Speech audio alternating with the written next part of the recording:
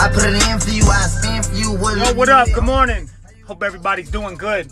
Listen, I can easily, very unsubliminally, very directly try to convey a message in the most positive manner that I think is possible and still manage to cause pain in another person, right?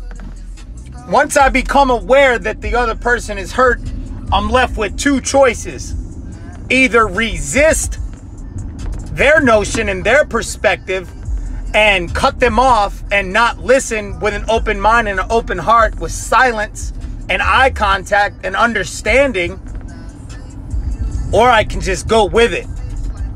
It's just like algebra. A negative and a negative always equals a negative. A positive and a positive always equals a positive.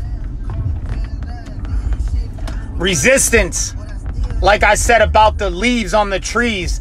The leaves on the trees don't go against the wind when the wind blows. They go with the wind. So I can choose to either have a positive day or a negative day